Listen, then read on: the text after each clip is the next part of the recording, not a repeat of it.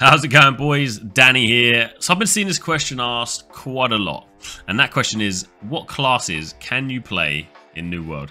And the short answer is none. There are no typical classes like you would find in WoW or Guild Wars or Lost Ark. You basically level up your character the way you want to level that character up, and I'm going to run you through that now.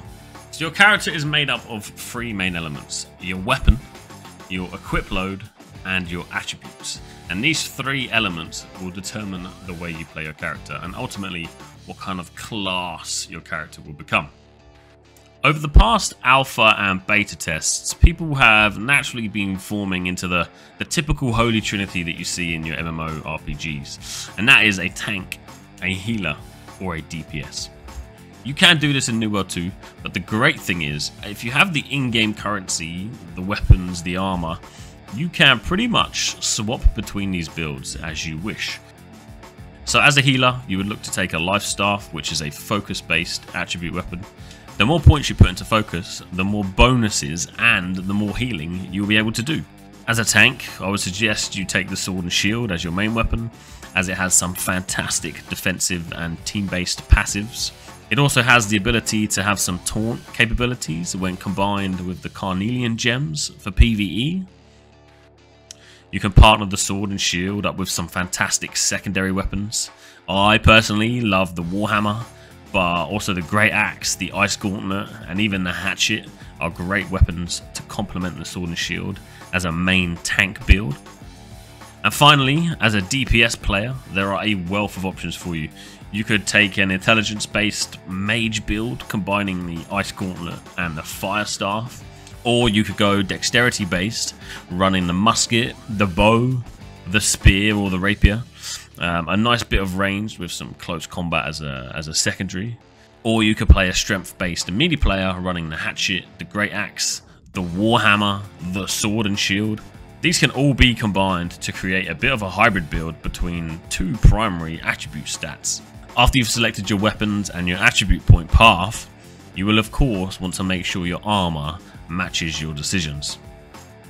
A lot of my playtime in New World has been pretty much being a tank. Like, I really enjoy leading raids, leading armies, leading wars, so on that front line I really want to be strong and have a lot of health so I can try and direct the fight as much as possible.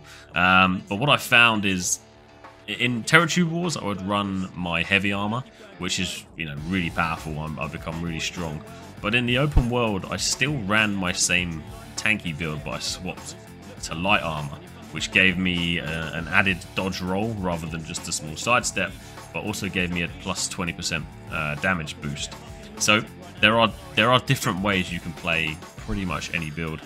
Your combined weight of your equipped armor and shield will determine the equip load, and each load offers unique bonuses, and they're on screen now. So if you are light, you will have a quick dodge roll that covers quite some distance, and you will also deal 20% bonus damage. If you have a medium equip load, you will have a quick hop instead of a dodge roll, and you will deal 10% bonus damage, and your crowd control debuffs will also apply 10% longer. If you're wearing a heavy equip load, your dodge becomes a slow sidestep, but your block ability is increased by 15%, and your crowd control debuffs also apply for 20% longer. So to conclude, there are no real classes in New World. Your character will be totally unique to you, giving you basically complete control how you play the game, and it's pretty awesome to know that you can change these almost on a daily basis if you wanted to. And that's it, boys. That is just a quick overview on how the class system works within New World. If you do have any questions, if I have missed anything, please leave a question in the comments below. I'll do my best to respond to everybody.